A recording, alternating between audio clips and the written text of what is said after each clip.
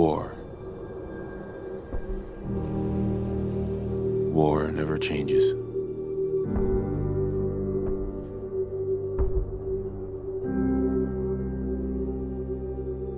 In the year 1945, my great-great-grandfather, serving in the army,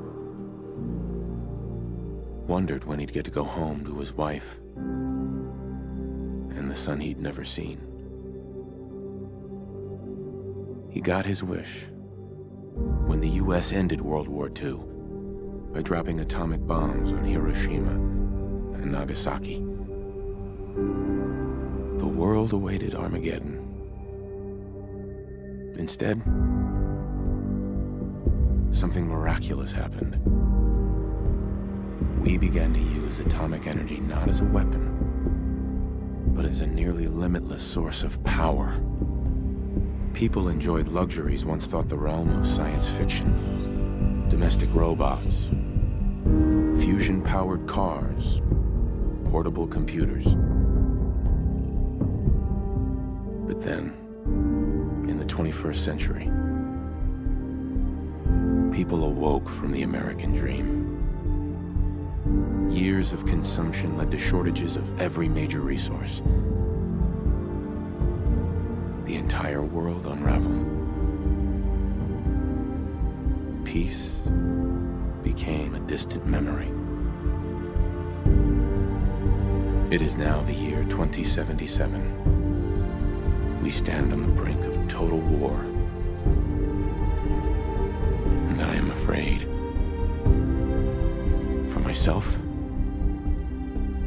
for my wife, for my infant son. Because if my time in the army taught me one thing,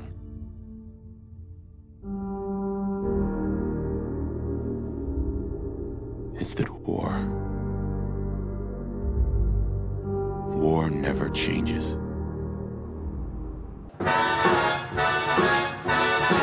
Pissing all by yourself, handsome? Alright, so I ran a poll 4 months ago, and you all said that Fallout 4 would be a great LEGO game. Now that would have been cool to see 4 months ago, but I got caught up doing some things, a little sidetracked, maybe a little distracted. I didn't fucking do anything. So the farthest I got was just making a character run around and shoot things, which is pretty much all my games. And I even started developing a little inventory system, just a little inventory system, a little drag and drop, little inventory MongoDB array elements. Building a little SQL table over there? Aww. A little MongoDB? You little database slut. But then the project fell off. I was this close to quitting the project, but then I remembered that all of you were counting on me and waiting for LEGO Fallout 4, hoping, praying. Hey, what the fuck? So besides the third person and first person animations and interaction that I've done before a few times, I got to work making something that truly felt like a Fallout game.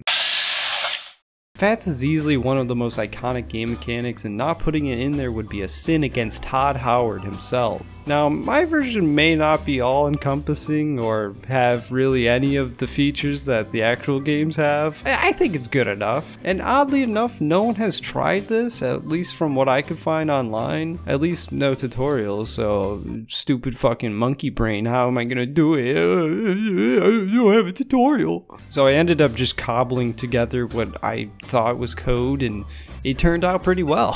So in order to add copious amounts of addicting jet, hydra, and maybe some crack, I have developed an inventory system so you can hold all your bullshit. It's pretty simple actually. We just have to create a parent actor blueprint class that has children, but you gotta make sure you love and support them, otherwise they're gonna grow up to be a YouTuber. Wait a minute. Once you've successfully done that, you will need to correspond to the detailed structure array that has to be connected to an interactive 3D widget built inside a virtual display screen that can only be accessed by a single boolean. Alright, maybe it's a bit confusing. It works! There it is! It's fantastic! Do you like my little Pip-Boy Lego thing? Now, as you all know, gameplay feel and mechanics are really important to me, and As a developer, I really feel as though you need to connect with the player and understand what they're thinking. So I called up my friend on Discord and I forced him to play my Lego game for 6 hours. What's the deal with manipulation? I don't know why you prefer first person. Because, I don't know, his head gets in the way of trying to see where the fuck I'm aiming. I mean, if you Whoa, bro, this is great. right click, Jesus Christ, have you ever aimed? This is great. Oh my god, literally shitting on it with integrated graphics card. I don't want to hear it. Also, I wasted literally all of my ammo trying to kill that Pick up guy. more ammo. Oh, I thought you were a pro gamer. What happened? Yeah, give this controller support and I'll make you do worse. I mean, I could. Bro, you could screen peek, like, if you third person, and then you could shoot around the corner. Oh, you're fucked. You're so fucked. As soon as you shoot him, he's just gonna be alerted. Oh, God. Hold on, wait, how good is their aim? Like, they're pretty accurate. What the fuck? What? Are you shooting? Could you hear me shooting? No. I unloaded like 13 shots into this guy and he didn't even hit. Oh, there you go. You got him. I didn't even move my mouse. It fucking went crazy on me. Oh, shit! Also, is that FPS real? What do you mean? Like, the 15 FPS?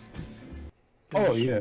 Yeah, no doubt. There you have it. A satisfied customer of a thrill-to-will product. What can I say? It's a great game.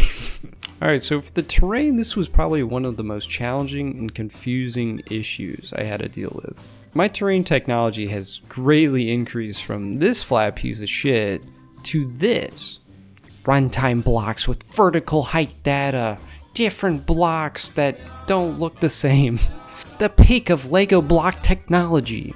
The only problem is it's dog shit slow.